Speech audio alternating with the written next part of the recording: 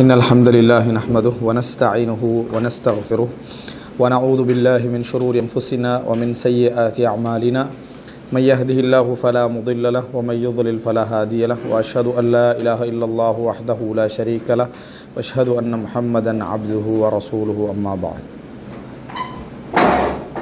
அன்புள்ள சகோதரர்களே, அல்ஹம்துலில்லாஹ், சூரத்துல் கஹ்ஃபுடைய இறுதி வசனங்களிலே நாங்கள் இருந்து கொண்டிருக்கிறோம். அதில் நம்ம கடைசியாக 99வது வசனம், வதரக்னா பஅதஹும் யௌம இதி யமூஜு ஃபீ பஅதின் வனுஃபிக ஃபிஸ்ஸூர் ஃபஜமஅனாஹும் ஜம்ஆ. இதான் நம்ம பார்த்தது. வதரக்னா பஅதஹும் யமூஜு ஃபீ பஅதின், அவர்களில் சிலரில் அலைமோத நாங்கள் என்ன செய்வோம், விடுவோம்.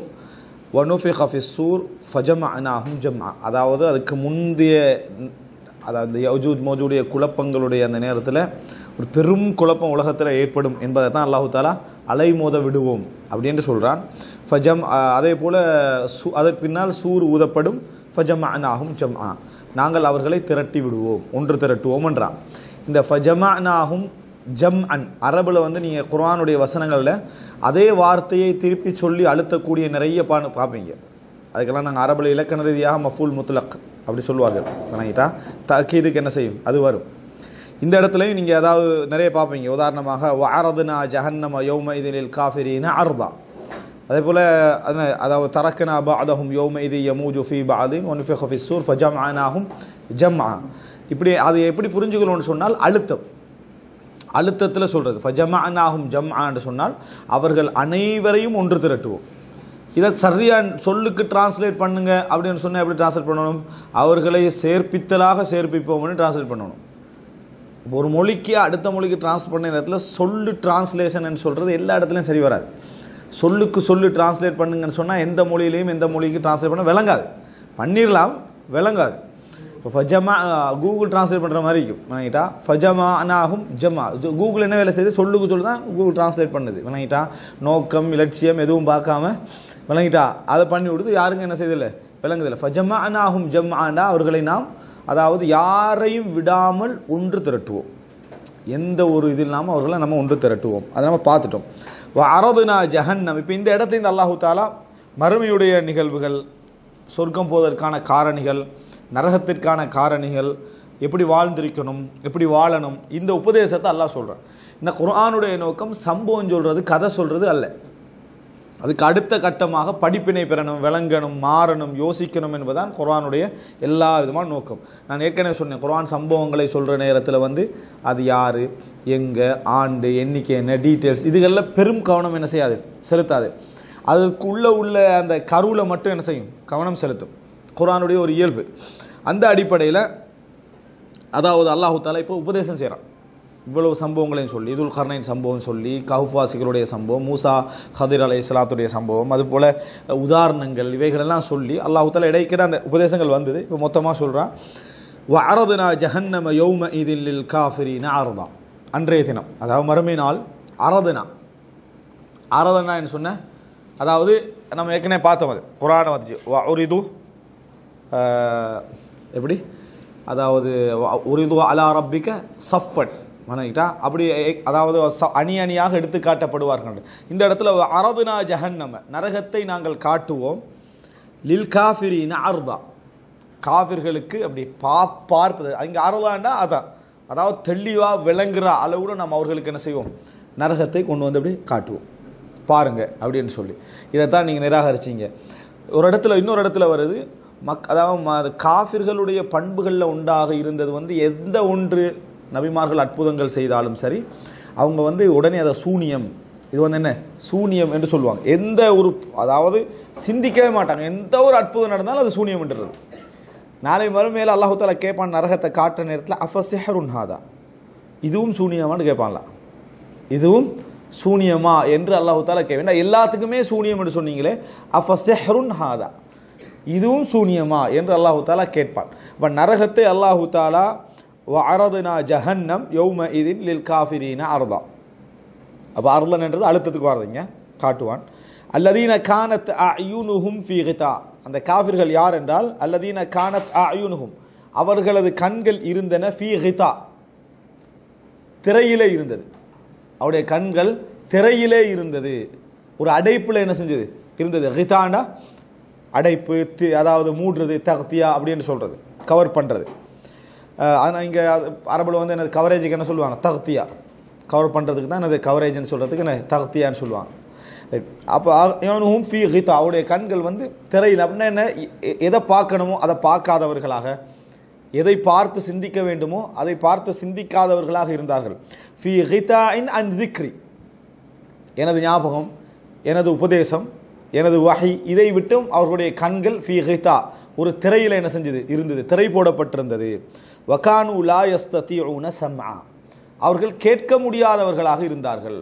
வகானு அவர்கள் இருந்தார்கள், லா யஸ்ததிஊன சம்ஆ, கேட்க முடியாதவர்களாகண்டா தஃப்சீர் சில அறிஞர்கள் சொல்றாங்க இல்மில்லாதவர்களாக, விளக்கம் இல்லாதவர்களாக, அறிவில்லாதவர்களாக என்ன செய்தார்கள் இருந்தார்கள். லா யஸ்ததிஊன சம்ஆண்டா கேட்கும் உங்களுக்கு, ஆனால் கேட்டால் என்ன நடக்கணுமோ அது நடக்காது, அப்போ கேட்காததுக்கு சமம். அல்லது கேட்க மாட்டார்கள் என்று சொன்னால் கேட்க கூடாத எல்லாத்தையும் கேட்பாங்க, எதை கேட்கணுமோ அதை என்ன செய்ய மாட்டாங்க, கேட்க மாட்டார்கள். எப்படியோ வகானு லா யஸ்ததிஊன சம்ஆ, அவர்கள் கேட்க முடியாதவர்களாக இருந்தார்கள் அப்படி என்று சொன்னால் கேட்டதன் மூலம் விளக்கம் பெறாதவர்களாக, அல்லது கேட்க வேண்டியதை கேட்காதவர்களாக அவர்கள் என்ன செய்தார்கள் இருந்தார்கள். அப்போ பார்வை செவி இது ரெண்டும் தான் அல்லாஹ் தஆலா பேசுகிறான். பார்வை செவி. கண்ணை கண் மூடப்பட்டு விட்டான்னு சொன்னால் அவனுக்கு பார்த்து உணரக்கூடிய அந்த தன்மை என்ன செஞ்சிடும், போயிடும். பார்வை விளங்குது, அதே நேரம் பார்க்க வேண்டியதை என்ன செய்யலை, பார்க்கவில்லை. அதே போல் கேட்காதவர்களாக இருந்தார்கள் என்றால் கேட்க வேண்டியதை கேட்காதவர்களாக இருந்தார்கள். அவர்கள்தான் அந்த நரகம் அவர்களுக்கு என்ன செய்யப்படும், எடுத்து காட்டப்படும்.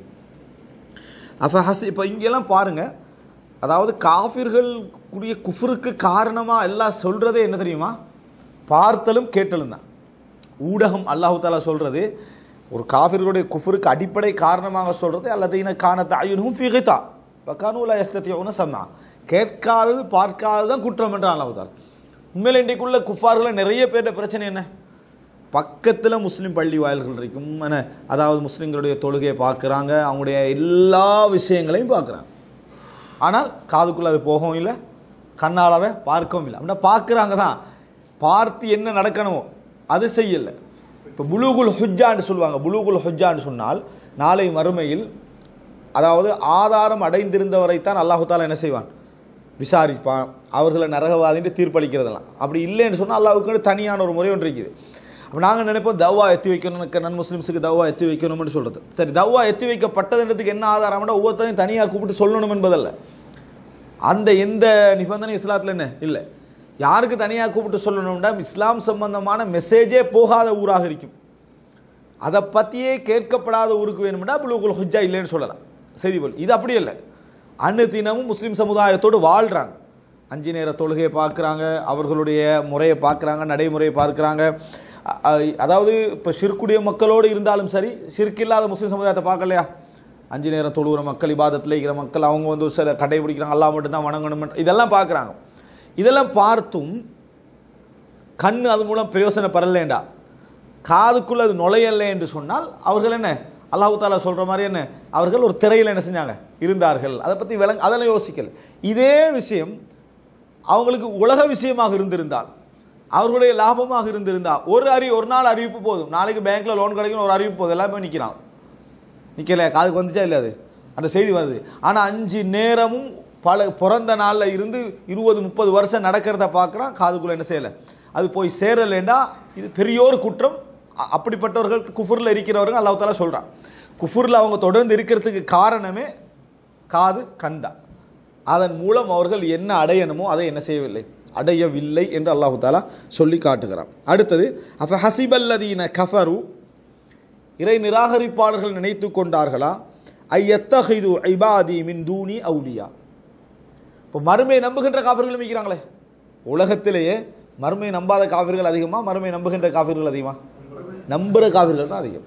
விளங்கிட்டா, இந்த ஏத்திசம் என்றதெல்லாம் அதாவது ஏத்திசம் என்றதெல்லாம் பொருள் ஏற்பட்டது. விளங்கினா, அதாவது நான் இந்த நாஸ்திகம் என்றதெல்லாம் வந்து அதாவது பிறகு ஏற்பட்டது. ஆரம்ப காலத்தில் என்ன நீங்கள் பார்த்தீங்கன்னா விஞ்ஞானிகள், இப்போ விஞ்ஞானிகள்லாம் வந்து ஏத்திஸ்டாக கருதப்படுறாங்க, அப்படி தானே, நாஸ்திகர்களாக கருதப்படுறாங்க. ஆனால் ஒரு காலத்தில் நீங்கள் பார்த்தீங்கன்னா என்ன அப்படி இல்லை. விளங்கிட்டா, ஒரு விஞ்ஞானிக்கு ஒரு மதம் இருக்கும், எந்த விஞ்ஞானி எடுத்தாலும் என்ன செய்யும், அவர் ஒரு மதத்தில் தான் இருப்பாள். விஞ்ஞானிகள் அப்படி இருக்கலை. இப்போ இந்த புதுசாக தான் இந்த என்ன அதாவது கொஞ்சம் விஞ்ஞானம் வேறு மார்க்கம் வேறு என்ற மாதிரியான தோற்றம் வந்து புதிய இந்த உலகத்தில் தான் என்ன செஞ்சுக்குது, அதாவது இந்த நூற்றாண்டில் தான் சும்மா அப்படி காட்டப்படுதே தவிர ஆரம்பத்துலலாம் அப்படி என்ன செய்யலை, அது இருக்கவில்லை என்பதுதான் உண்மை. இப்போ இந்த இடத்துல நம்ம என்ன புரிஞ்சுக்கணும்னு சொன்னால், அதாவது ஹசிபல்லதீன கஃபரு யத்தஹிது இபாதி மின் தூனி அவுலியா. நான் இதில் சொல்ல வந்த விஷயம் என்ன தெரியுமா? சரி, ஹசிபல்லதீன கஃபரு இறை நிராகரிப்பால் நினைத்து கொண்டார்களா யத்தஹிது இபாதி அவுலியா. மறுமை நாளை நம்பக்கூடியவர்களாகத்தான் என்ன செஞ்சாங்க, அந்த கொஞ்சமான இந்த அதாவது நாஸ்திக கொள்கையில் உள்ளவர்களை தவிர மற்ற எல்லோரும் மறுமை நாளை நம்பக்கூடியவர்களாக தான் இருந்தார்கள். ஆனால் இப்படி நம்பக்கூடியவர்களை இப்போ எப்படி மறுமை விடுதலை நம்பிக்கிறாங்க? அவங்களுக்கு ஒரு மறுமை விடுதலை ஒன்று இருக்குது, அதை எப்படி நம்பி இருக்கிறார்கள் என்று பார்த்தீங்கன்னா 90% நம்பிக்கை வந்து அவர்களை ஒரு சிலர் காப்பாற்றுவார்கள் என்ற நம்பிக்கையில் தான் இருப்பாங்க. கிறிஸ்தவர்களுடைய சிந்தனையும் என்ன, அதாவது ஜீசஸ் வந்து என்ன செய்வார், ஜீசஸ் தானே கடவுள், அவர் தான் எல்லாம் சுமந்துட்டு போனார், அதனால் வந்து அவர் எல்லாத்தையும் என்ன செஞ்சிருவார், சுமந்து ஏற்கனவே கழிச்சிட்டாரு, அதனால் அவர் வந்து என்ன செய்வார், காப்பாற்றுவார் அப்படின்னு அவங்க சொல்கிறாங்க.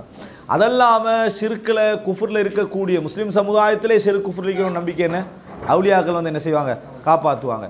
இப்படி எல்லாருடைய நம்பிக்கையில் நீங்கள் பார்த்தீங்கன்னு சொன்னால் நல்லவங்க வந்து என்னது காப்பாற்றுவாங்கன்ற சிந்தனை தான் இருக்குது முஸ்லீம் அல்லாஹ்வுடைய மறுமை நம்பிக்கையில். இப்போ அல்லாஹு தஆலா சொல்றான், அஃப ஹஸிபல்லதீன கஃபரு இறை நிராகரிப்பால் நினைத்து கொண்டார்களா யத்தஹிது இபாதி மின் தூனி அவுலியா, அதாவது எனது அடியார்களை என்னை தவிர்த்து நேசர்களாக எடுத்துக்கொள்ளலாம் என்று நினைத்து கொண்டார்களா.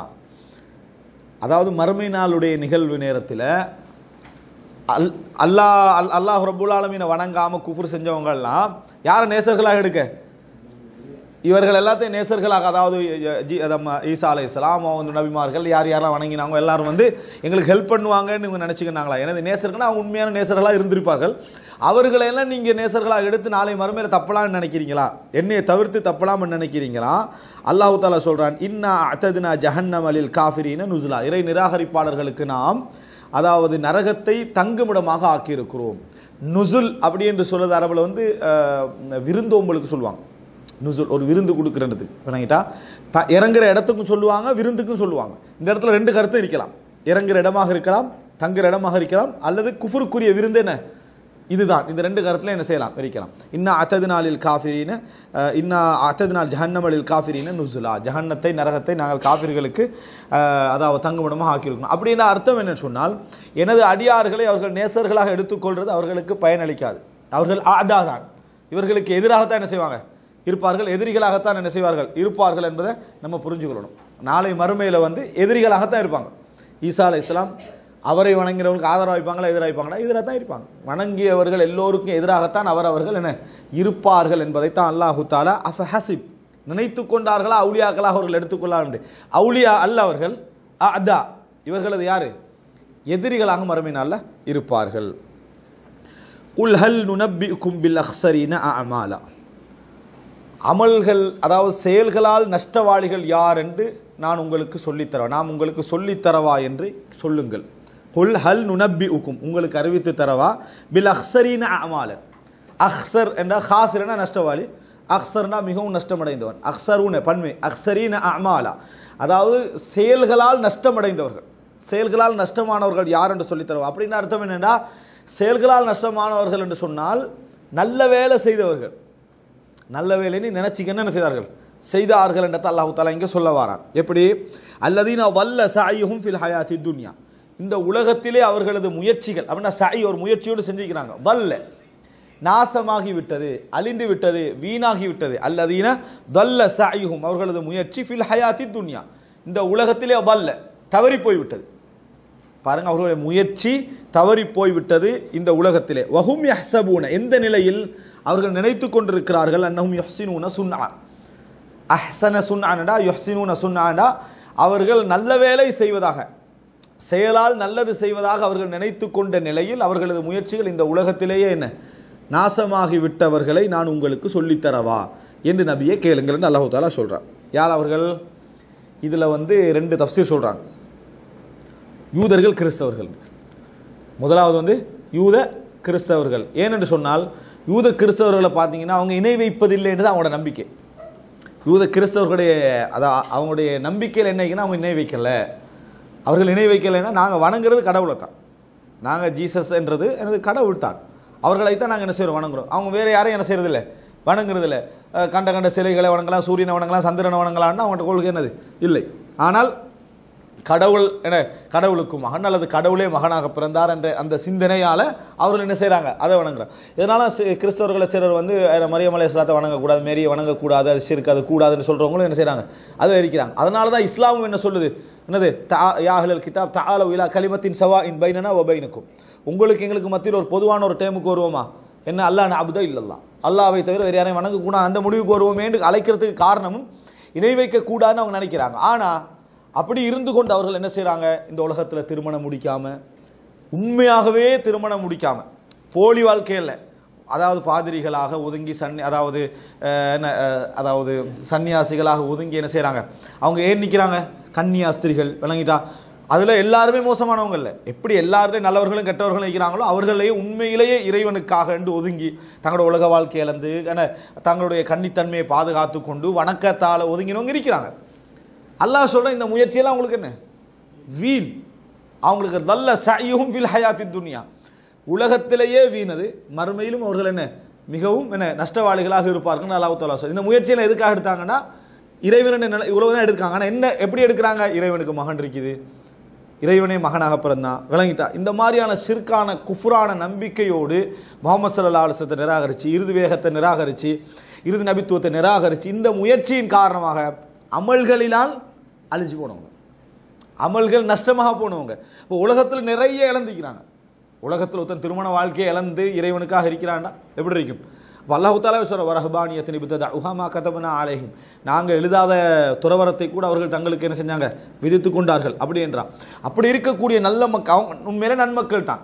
ஆனால் நன்மக்களாக இருந்ததுக்கு அக்கீதால என்ன பிரச்சனையின் காரணமாக, அதை சரியாக நம்பாதன் காரணமாக, வேத அறிவு இல்லாதனால அல்லது விளக்கம் இல்லாதனால அல்லது பொய்யை நம்பினதுனால இந்த உலக வாழ்க்கையும் உங்களுக்கு என்ன நஷ்டமாகி மறுமையும் நஷ்டமான அவர்களை சொல்லித்தரவா அப்படின்றது.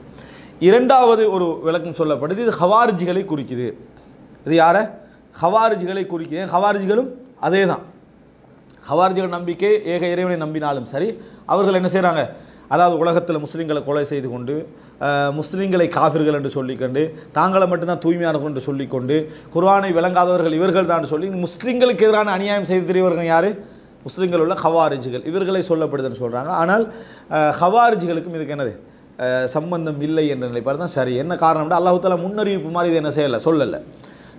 ஹவாரிஜி வந்து ரசூலான காலத்துக்கு பிறகு தான் தோன்றாங்க, அல்லது ரசூலான காலத்தில் அறியப்படலை. அவங்க ஒருத்தர் ரெண்டு பேர் வந்து அந்த சிந்தனை போக்கு இருந்தாலும் கூட ஹவாரிஜி என்ற குடும்பமாக என்ன செய்யலை, அவர்கள் அறியப்படலைன்னு அவர்களை பற்றி இந்த வசனம் பேசவில்லை என்றுதான் சரி. சில நபித்தோடுகளை அதை மறுத்திக்கிறாங்க, ஹவாரிஜிகளை பற்றி என்ன செய்யலை, இது பேசப்படவில்லை. இது வந்து யாரை பற்றி, யூத கிறிஸ்தவர்கள் அது போன்ற நிலையில் உள்ளவர்கள், இந்த உலகத்தில் நல்லது அமல்கள் செய்கின்ற நிலையில் இருந்து கொண்டு மறுமையில் அதுக்குரிய எல்லா நஷ்டத்தையும் அடையக்கூடியவர்கள் எல்லாருக்கும் இது பொருந்தும். ஆனால் இது நேரடியாக சொல்றது யாரை அப்படின்னு சொன்னால் யூத கிறிஸ்தவர்கள். ஏன்னா சூரத்துல் கஹ்ஃப்ல நீங்க பார்க்கலாம், கிறிஸ்தவர்கள் யூதர்களைத்தான் என்ன செஞ்சுக்குது, அது அதாவது பிரதானமாக விளங்கப்படுத்தப்பட்டிருக்கிறது. ஒவ்வொரு சம்பவத்திலையும் நாங்கள் என்ன செய்கிறோம், பார்க்கிறோம். அடுத்தது உலாயிகல்லதீன கஃபரு பி ஆயாத்தி ரப்பிஹிம், இவர்கள்தான் தங்களது இறைவனது அத்தாட்சிகளை வசனங்களை நிராகரித்தார்கள். வலிகாஇஹி, அவனது சந்திப்பையும் நிராகரித்தார்கள்.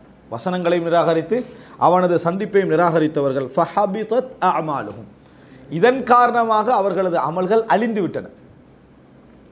அஹ்பத்தன அழித்தான், இங்கே வந்து என்ன, ஹபிதத் அஅமாலுஹும், அவர்களது அமல்கள் அழிந்து விட்டன. ஃபலா நுகீமு லஹும் யௌமல் கியாமத்தி வஸ்னா, அவர்களுக்கு நாங்கள் மறுமையில் எந்த பெருமதியும் கொடுக்க மாட்டோம். ஃபலா நுகீமு லஹும் யௌமல் கியாமா, அவர்களுக்கு நாம் மறுமை நாளிலே வஸ்னன், வஸ்னன்றது பெருமதி. லா வஸ்ன லக் அப்படின்னா உனக்கு எடையே இல்லை, உனக்கு வெயிட்டே இல்லைன்னு அர்த்தம். வெயிட் தான் வஸ்னன்றது. லா வஸ்ன லக்னா உனக்கு வெயிட்டே இல்லை, உங்களை நான் கணக்கெடுக்கலைன்றதுக்கு என்ன சொல்றது, லா வஸ்ன லக் இல்லைங்கிட்டா உனக்கு எந்த பெருமதி. அப்போ நாளை ரசூலுல்லாஹ் சொன்னாங்க, நாளை மறுமையில் அதாவது ரஜுலு சமி, நல்ல கொழுத்த பெருத்த மனிதர் வருவார், அல்லாஹ்விடத்திலே ஒரு எனது ஈயுடைய இறகுக்கும் வெயிட்டாக இருக்காது. வெயிட் வந்து அதை வச்சல, அவருடைய அமலை வைத்து, அவருடைய செயல்பாடுகளை வைத்து, அவருடைய இஹ்லாஸை வைத்து தான் நாளை மறுமையில் வெயிட் என்றதை நம்ம என்ன செய்யணும், புரிந்து கொள்ள வேண்டும். இப்போ ஃபலா நுகீமு லஹும் யௌமல் கியாமத்தி வஸ்னா, இங்கே இடத்துல பாருங்க, ஃபஹபிதத் அஅமாலுஹும், அவர்களது அமல்கள் அழிந்து விட்டனே என்று அல்லாஹ் தஆலா சொல்கிறான். அப்படின்னா அவருக்கு நிறைய நல்லறங்கள் உண்டு என்று அர்த்தம். அவருக்கு நிறைய நல்லறங்கள் உண்டு என்று அர்த்தம். அதனால தான் அல்லாஹ் அவர்களுடைய அமல்கள் என்ன அழிந்து விட்டன என்று சொல்றான். அப்ப நல்லறங்கள் செய்கிற நேரத்தில் மிக பிரதானமாக கவனிக்க வேண்டிய விஷயம், அந்த நல்லறம் அனைத்தும் படைத்த இறைவனுக்காக மட்டும் இருக்கணும். நம்ம செய்யக்கூடிய எல்லா நல்லறமும் ஹல்க் படைப்புகள் பிரயோசனப்பட்டாலும் அதனுடைய நோக்கம் என்னதான் இருக்கணும், இறைவனுக்காக என்று மற்றிருக்கணும். அப்படி இல்லாத விஷயங்களுக்கு ஹபிதத் அமாலும் அஹ்சரீன அமாலா யஹ்ஸஹும் யஹ்ஸபூன அன்னஹும் யஹ்ஸினூன சுன்னா. இதுதான் 3 விஷயம் சொல்லிக்கலாம். அல்லாஹ் வஹும் யஹ்ஸபூன அன்னஹும் யஹ்ஸினூன சுன்னா, நலவு செய்வதாக நினைத்து கொண்டு பாழாகிற அமல்கள்.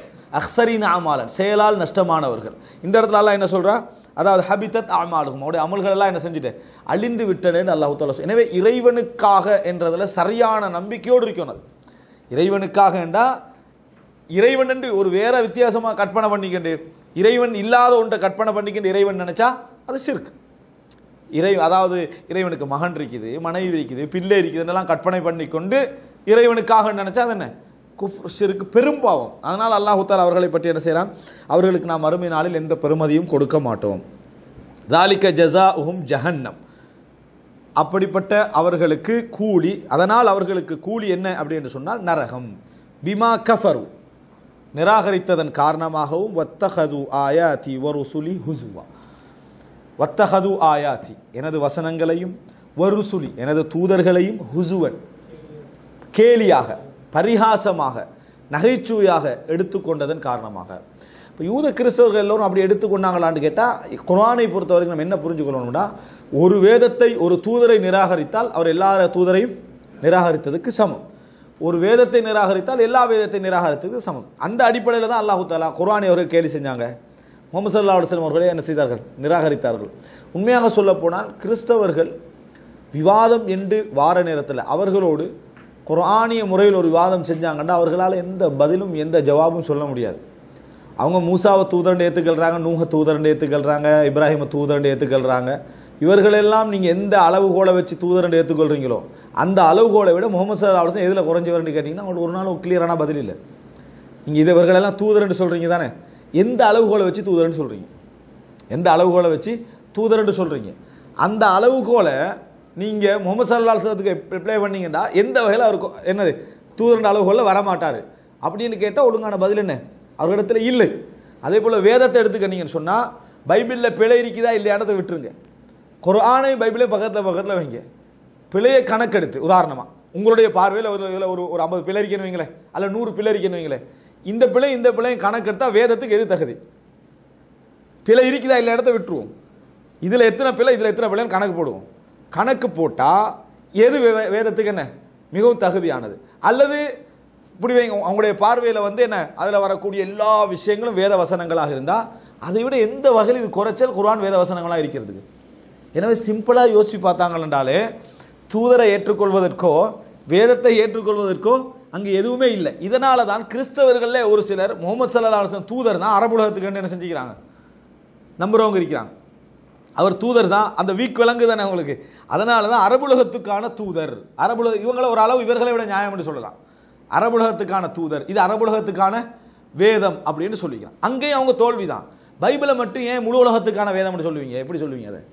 சரியா, அடுத்த கண்ட பைபிளை மட்டும் நீங்கள் குர்ஆனை அதாவது அரபுலகத்துக்கான வேதம், அரபுலகத்துக்கான தூதர் அப்படின்னு சொன்னீங்கன்னா எந்த வகையில் முஹம்மது ஸல்லல்லாஹு அலைஹி வஸல்லம் அவர்கள் குறைச்சல் ஈசா அலைஹிஸ்ஸலாத்தை விட முழு உலகத்துக்கு எடுக்கிறதுக்கு காலத்தால் குறைத்தலா, அல்லது என்ன வாழ்க்கை வளர்ந்து காட்டினத்தில் குறைச்சலா, அல்லது மொழியால் ஏதாவது பிரச்சனையா? சொல்லப்போனால் மூலமொழி என்ன கிறிஸ்தவர் அந்த பைபிள் வச்சுக்கிற மூலமொழியை காணா வழங்கிட்டா. அதே போல் வாழ்கிற மொழி அரபா என்ன செய்யுது இருந்துகிட்டு காலத்தால் முஹம்மது ஸல்லல்லாஹு அலைஹி வஸல்லம் நெருக்கமானவர், வாழ்ந்து காட்டினத்தில் 23 வருஷம் வாழ்ந்தவர், எல்லா வகையிலும் இறுதி தூதத்துக்கு என்னது பொருத்தமானவர், எல்லா அதாவது நியாயமாக பேசினாங்க என்று சொன்னால் ஒரு முடிவுக்கு தான் வரலாம். 2 ஒன்று இது ஓரளவுக்கு நியாயம் என்று சொல்லலாம். என்ன கிறிஸ்தவம் உலக மதம், என்ன இஸ்லாமும் உலக மதம், ஈசா என்ன ஜீசஸும் எல்லாருக்குமான தூதர், முஹம்மது ஸல்லல்லாஹு அலைஹி வஸல்லம் அவர்களும் எல்லாருக்குமான தூதர், குர்ஆனும் எல்லாருக்குமான வேதம், பைபிளும் எல்லாருக்கான வேதம் என்று சொன்னால் நியாயமாக யோசிக்கிறாங்கன்னு என்ன செய்யலாம் சொல்லலாம் ஓரளவுக்கு. அதுவும் இல்லை. இப்போ எல்லா வகையிலும் சொல்ல போனால் முரண்டு பிடித்து நின்று கொண்டிருக்கிறார்கள். அதனால தான் இஸ்லாத்துக்கு வாரவர்களில் அதிகமானவர்கள் கிறிஸ்தவர்கள், இஸ்லாத்துக்கு வருகின்றவர்களில் அதிகமானவர்கள் கிறிஸ்தவர்கள், அதிகமானவர்களில் அதிகமாக வரக்கூடியவர்கள் மதகுருமார்கள், அதிகமானவர்களில் அதிகமானவர்கள் யாரு? மதகுருமானர். காரணம் இதுக்கு முன்னால் நிற்காது. இது ஹக்குக்கு பெரிய ரிசர்ச் தேவையில்லை. இப்போ நான் சொன்னதுக்கு பெரிய ஆய்வு தேவையா?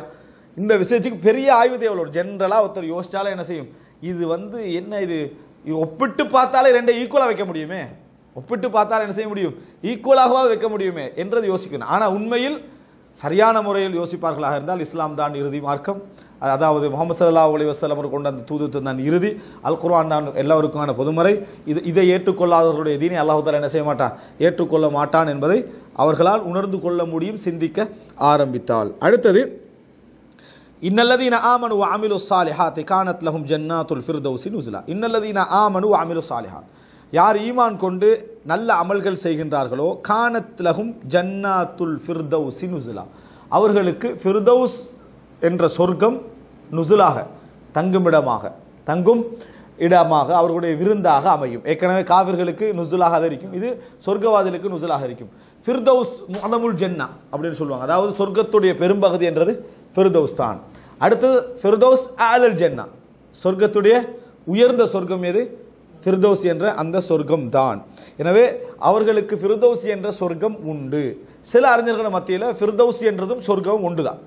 ஃபிர்தௌஸ் என்றதும் சொர்க்கம் தான், சொர்க்கம் என்றால் ஃபிர்தௌஸ் தான், அதில் டிஃபரெண்ட் என்ன இல்லை அப்படின்னு சொல்லக்கூடிய அறிஞர்களும் என்ன செய்கிறாங்க, இருக்கிறாங்க.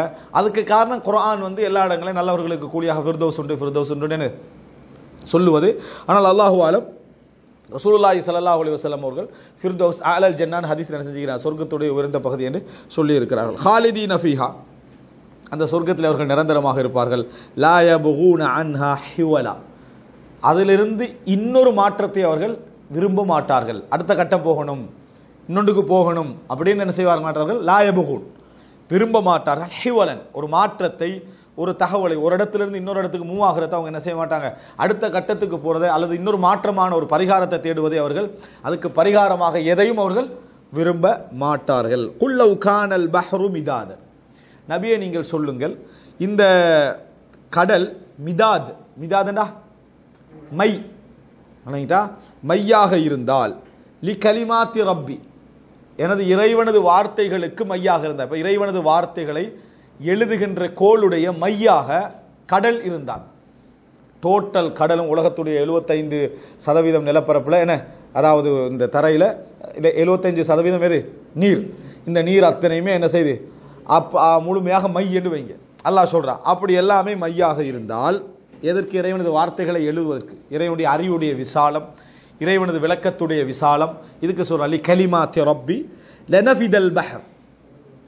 நஃபித நஃபித என்றா வேற, நஃபித என்றா வேற, நஃபத நஃபித என்றது வேற. அதாவது நிறைவேறது வேற, தன்ஃபீதன நிறைவேற்றது. நஃபித அப்படி என்று சொன்னால் தீர்றது, தீர்ந்து போறது, தீர்ந்து போறது. லனஃபிதல் பஹர், கடல் தீர்ந்து விடும். அப்படின்னா அந்த மை அத்தனை என்ன செஞ்சிடும், தீர்ந்து விடும். கபல அன் தன்ஃபத கலிமாத்து ரப்பி, இறைவனது வார்த்தைகள் தீர்வதற்கு முன்னால். இந்த இடத்துல இறைவனது வார்த்தை தீர்றன்னு அர்த்தம் அல்ல. ஒப்பிட்டு சொன்ன ஒன்று, இப்போ ஆக மோசமானவன் ஒருத்தனை ஒரு நல்லவர் தெரிகிறார், உன்னை விட இவன் எவ்வளோ நல்லவன் சொன்னால் அர்த்தம் இவன் நல்லவன் அர்த்தம் அல்ல, இவன் கெட்டவன். வார்த்தையில் அப்படி தான் சொல்லலாம்.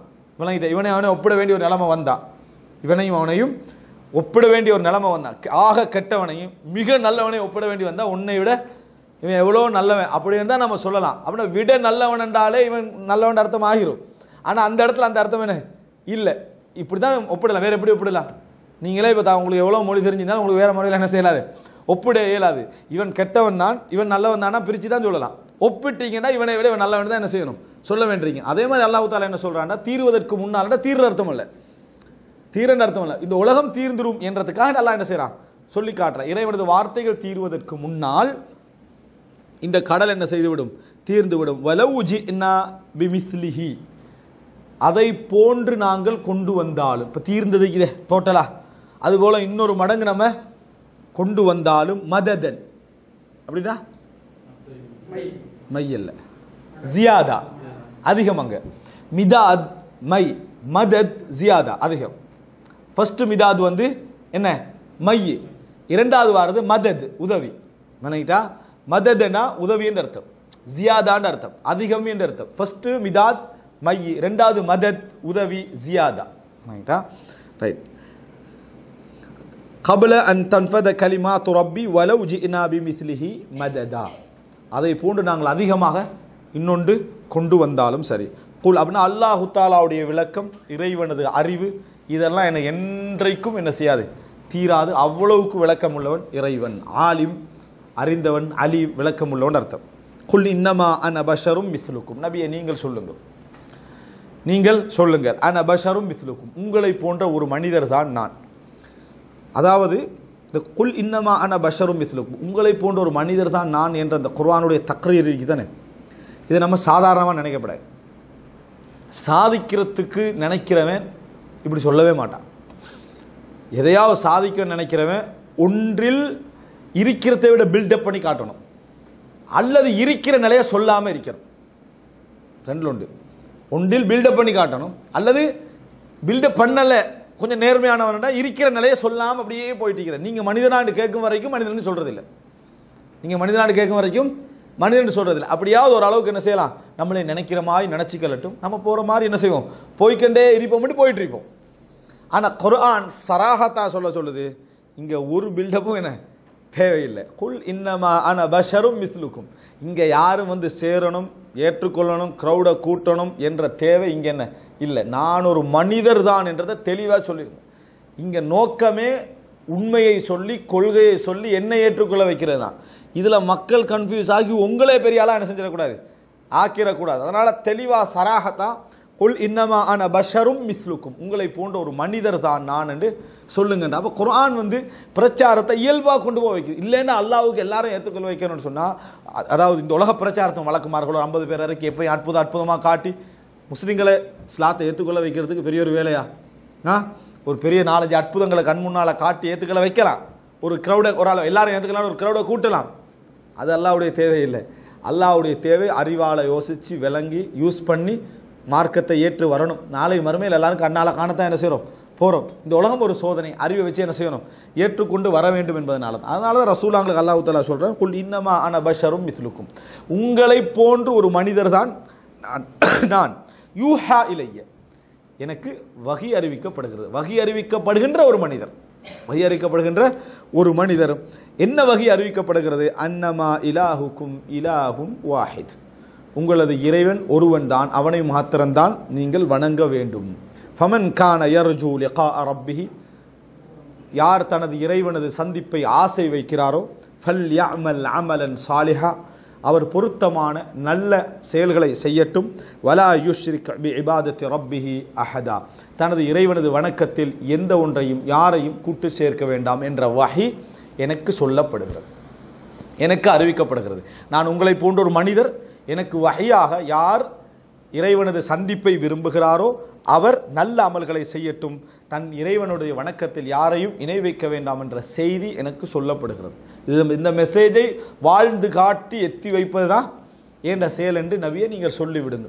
இதனால் நிறைய சேதனை. முதலாவது என்ன வரும், மனுஷன் சொல்கிறத நான் எங்கே கேட்கணும், நானும் மனிதன் நீனும் மனிதன்.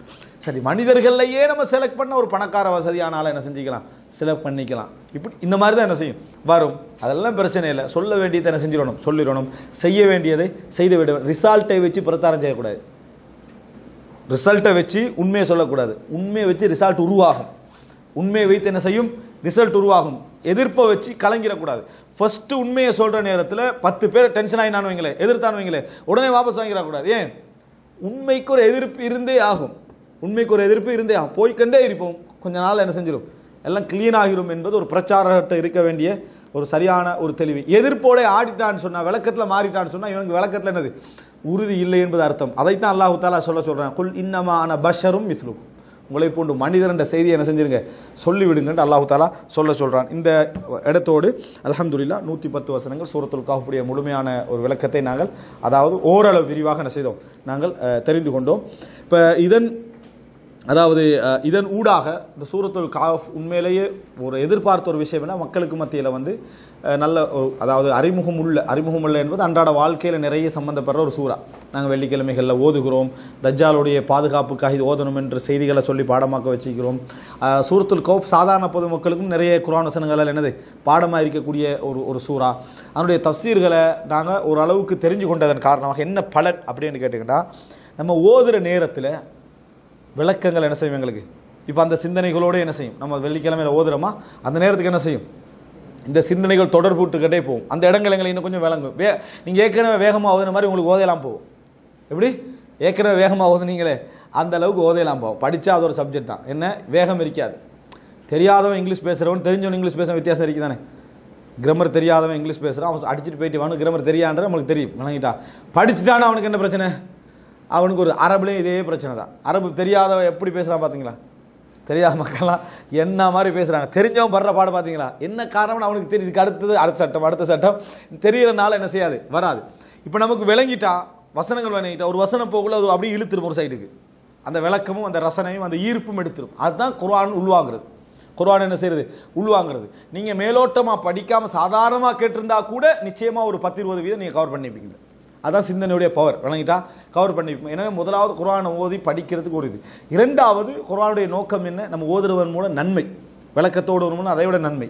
அடுத்தது மூணாவது நமக்கு வாழ்க்கையில் கொண்டு வருவதற்கான ஒரு பிரதான செய்தியை இந்த சூரத்துல் கௌஃப் மெசேஜாக சொல்லிக்கண்டே ஒரே ஒரு செய்தி, இணை வைப்பு என்னது கூடாது. இந்த டோட்டல் சூரத்துல் கௌஃப்ல நீங்கள் உங்களுக்கு குலாசத் ஒரு மெசேஜ் பாருங்க. ஏதாவது புதிய அமல்களை தூண்டி, புதிய செயல்களை தூண்டி, புதிய இபாதத்துகளை தூண்டி, புதிய வணக்கங்கள் எதை பற்றியும் பேசலை. ஏகத்துவத்தை பற்றி தான் சூரத்துல் கௌஃப் முழுசாக என்ன செஞ்சு பேசியிருக்குது. ஆரம்பிக்கிறதும் அப்படித்தான், முடிக்கிறதும் என்னது அப்படித்தான் என்ற அமைப்பில் இந்த வேத வசனங்கள் ஏன் இறங்கியது, அதாவது வயுந்திரல்லதீன காலு தஹதல்லாஹு வலதா அப்படி என்று சொல்லிட்டு முடிக்கிற நேரத்தை எப்படி முடிக்குது, வலா யுஷ்ரிக் பிஇபாதத்தி ரப்பிஹி அஹதா. இந்த மாதிரி ஏகத்துவத்தை சொல்லித்தான் எல்லா விஷயங்களும் என்ன செய்ய போகுது.